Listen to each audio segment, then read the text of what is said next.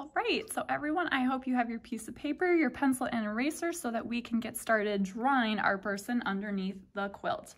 So we're going to start with the paper vertical. That will work best for this project. And I'm gonna start a little bit above halfway, a little bit between halfway and the top of the paper. And I am going to draw a U shape. This is going to be our person's head. And you can draw whoever you would like to. We will get to details with that in just a second. All right, so after you have the head drawn, we want to go ahead and draw in the hair. Now, I drew in someone who looks a little bit more like myself. Let's do some wavy hair.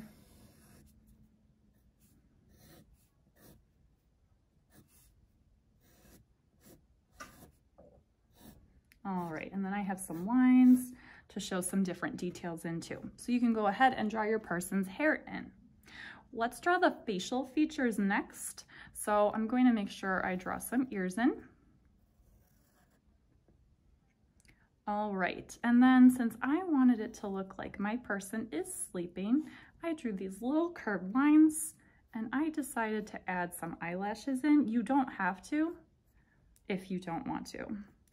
Underneath that, I'm going to draw a nose and then a mouth. If you would like to add lips on,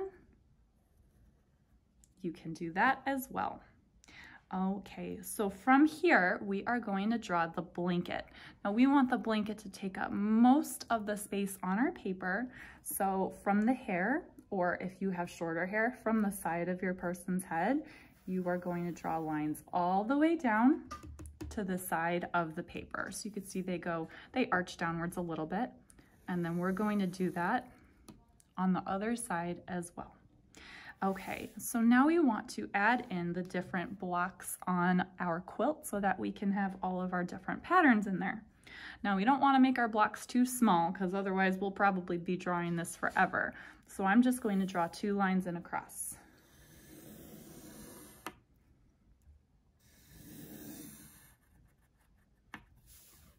Just like that.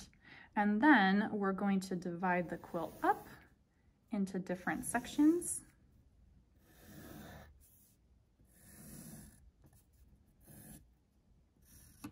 I would only do about 2 or 3 different sections on each row, because again, you don't want to have too many different sections, otherwise we're going to be drawing for a really long time.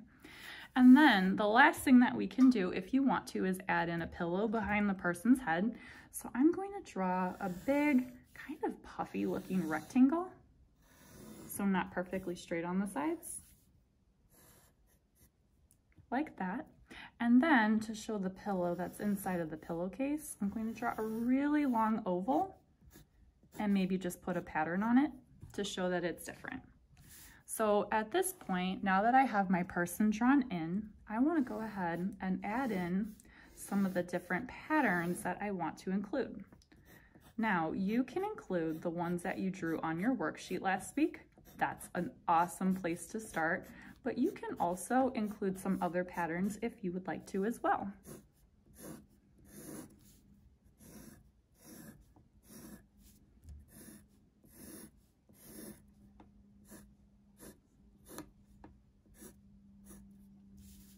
So this week, what I'd like you to work on is just getting your person and the quilt drawn in and adding the patterns to each of your quilt squares.